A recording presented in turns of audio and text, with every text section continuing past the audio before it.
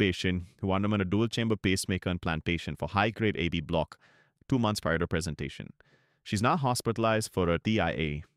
Cardiology was consulted for consideration of a BEE and a pacemaker evaluation for subclinical AFib.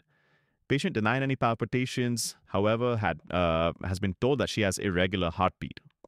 The ViChef shows normal parameters and 3 mode switch episodes lasting less than 5 minutes. What's the next best step? Would you do a BEE to look for cardioembolic sources, get a chest x-ray, start anticoagulation given the PIA clinical picture, open a transthoracic echo, or continue remote monitoring of the pacemaker and start anticoagulation if longer episodes of AF are detected? And this is your ECG. So let you look at the ECG for a few seconds. Do a chest x-ray. And the reason is that if we go back to the ECG, I told you this is a dual chamber pacemaker, and what you expect in an RV lead is to get a left bundle morphology in V1, RV being the anterior chamber.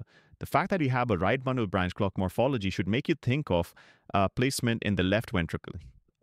And that's exactly what happened in this case. So if you look at the x-ray, you see the RV lead, it sort of comes midline and goes to the apex.